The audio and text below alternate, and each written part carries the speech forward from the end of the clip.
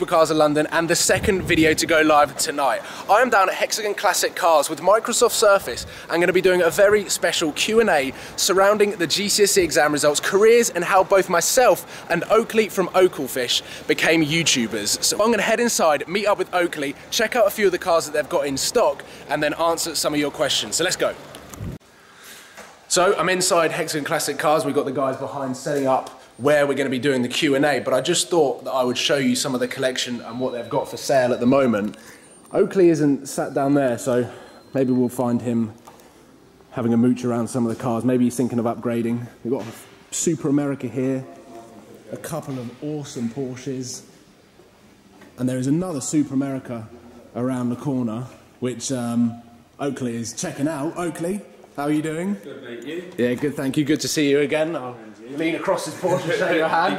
Check out the champagne Ferrari. I know, man. It's ridiculous. I was just admiring it. 400k. 400 bags, man. If you had £1 for every subscriber, though.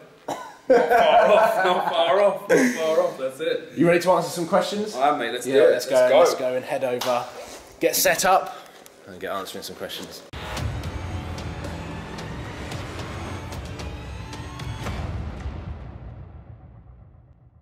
Last night, myself and Oakley took to Twitter and Instagram to ask you guys to submit your questions. And guys, the response was absolutely outrageous, absolutely ridiculous. We had over like 500 questions each. Like 500 questions each, that's like 1,000 questions. So what we've decided to do, we've taken the best of the best, we've got them loaded up here on a Microsoft Surface, and we talk about our GCSE results, our own career options, and also YouTube as a whole. So Paul, are you ready to go? I'm ready, let's go. Let's get into it. Question number one comes from Ross. What should I do if I still have no idea what job I want to go into? Kicking it off pretty strong there. To be honest, I don't think many people do know exactly what they want to do at GCSE age. I mean, you're still only, what, like 16 years old? 16, 17? Yeah. I didn't really have that much of an idea. I knew roughly where I wanted to go. No, like, major concept of it. I think if you go down like a path of stuff that you enjoy, I think that's the best place to go. I don't think do stuff just because you're told to do it. I think do stuff that you enjoy. So if you enjoy doing science, do something with science. If you enjoy doing PE, do PE. That'd be my 2 cents, I reckon. Okay, then the next question coming in from Instagram. It's from a chap called Umair. Sorry if I've enunciated that absolutely terribly there, but it says, what led you to start a YouTube channel? Okay, so I knew YouTube existed, I knew that people were uploading, and I think the main thing for me was seeing the BBC News Bulletin where it said you can get paid to upload to YouTube. I was like, that is my dream job, just doing something that you love doing, filming, editing, whatever it was.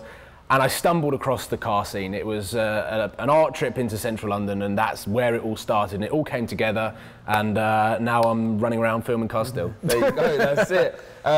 My story's far more nerdy. I was at university, I had loads of times on my hands, and I was just basically playing a lot of Xbox. I saw people uploading video games to YouTube, and I thought, why not give it a go myself? And here we are today.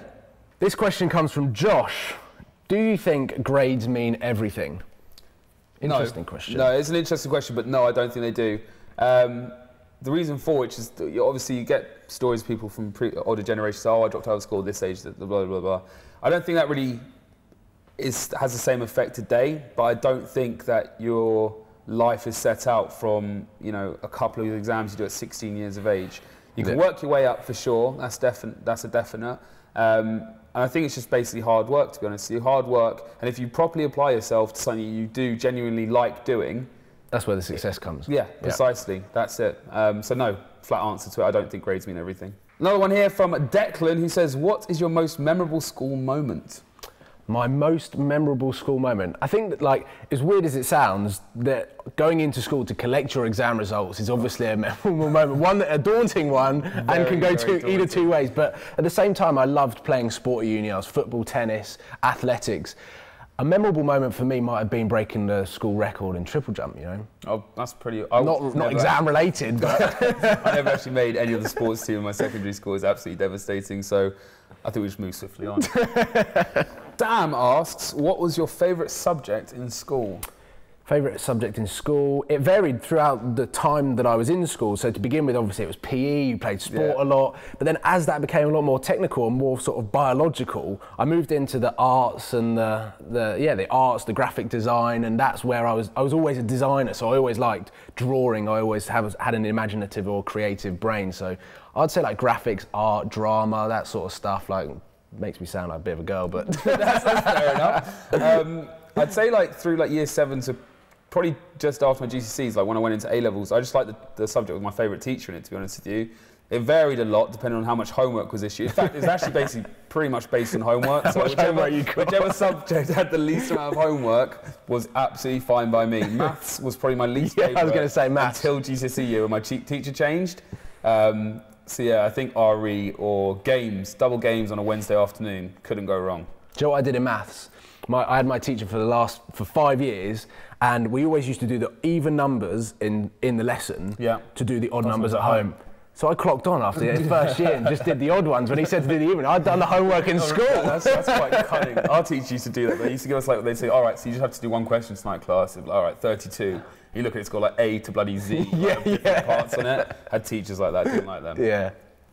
So this question is from Jordan on Twitter, and his question to us is, what did you have planned for your future, or where did you want to be before YouTube? So this is whilst we were at school, and we didn't obviously know that we were going to be YouTubers. Yeah. Well, I personally, the school I went to was like very much like, okay, so you're going to basically go into finance in some area. So stockbroking was where I kind of wanted to end up. Whilst I was in school, that was like the notion that I had. It actually took me going to uni, doing a degree in economics and finance, and then also doing YouTube at the same time to realise I actually preferred doing YouTube, and the concept now of doing stockbroking is kind of just like, ugh, kind of just leave it really, to be honest with you. Yeah, I mean, what did I want to do in the future? I always wanted to have my own company, but I had no idea what it was going to be in.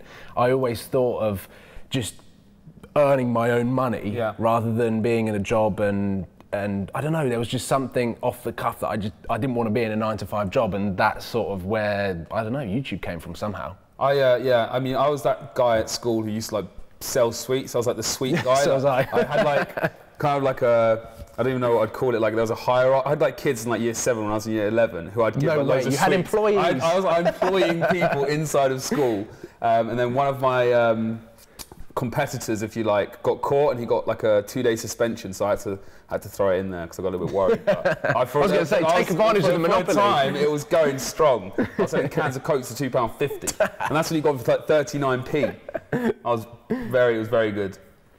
All right, so the next question comes from Joyce, who says, what did you get in your GCSEs? GCSE grades, 2 A's, 4 B's, 4 C's, and a small D. The dreaded D. I actually got 5 B's and 4 C's. Strong. Which, yeah, I mean, it's relatively consistent. I was like really hoping for a couple of A's. I actually wanted an A star in a couple of them. So that was like kind of upsetting on the day. But, you know, you soldier on, got into AS, A2, and that was all great. So, yeah. I've actually got another question from Jenny, who says, what work experience did you have during your education? Good question, because I think it's important, as well as having the education, but you also need that experience of when you're applying for a job. Employers will look at the experience side of what you're doing, and during my school I had experience in a catering company because basically I just wanted to eat food. Then I worked, I did paper round, I worked for a retail chain, I worked for, 2 retail chains, and then during my gap year I worked for Ferrari Maserati, which sort of set the tone into You've done a lot more than I've done. I worked for my dad. that was like the start of it. I was like in the office admin, and that was a long time ago. And then I had 2 jobs in retail, and then nothing. I was just doing my sweet selling. Yeah, that was like my income. So yeah, pretty much it. Two different. Yeah. But we both ended up in chairs next to each other. That's it. That is it. So I think that rounds up this Q&A, and thank you to everyone who has submitted your questions. Hopefully somewhere in our answers we have covered your question, and I apologise if we didn't actually get to answer your questions, but comment below and let us know what your dream job is. And also guys, if you're at this stage, you just got your results and stuff like that, and you don't really know which direction you want to take, you know, your life in really, then be sure to go check out the video with Microsoft Surface that I was in, and it's #doanything. You can check it out, links in the description down below. Paul, thank you very much for having me on. No worries. Thank you very much to all of the viewers for tuning in, and make sure that you subscribe to this channel, Supercars of London, but make sure you head over and subscribe to Oakelfish as well. We should do this again sometime. We should. Good Next collaboration week? here. This Good time next partnership. week? Why not, mate? Thanks for watching, guys. See you tomorrow.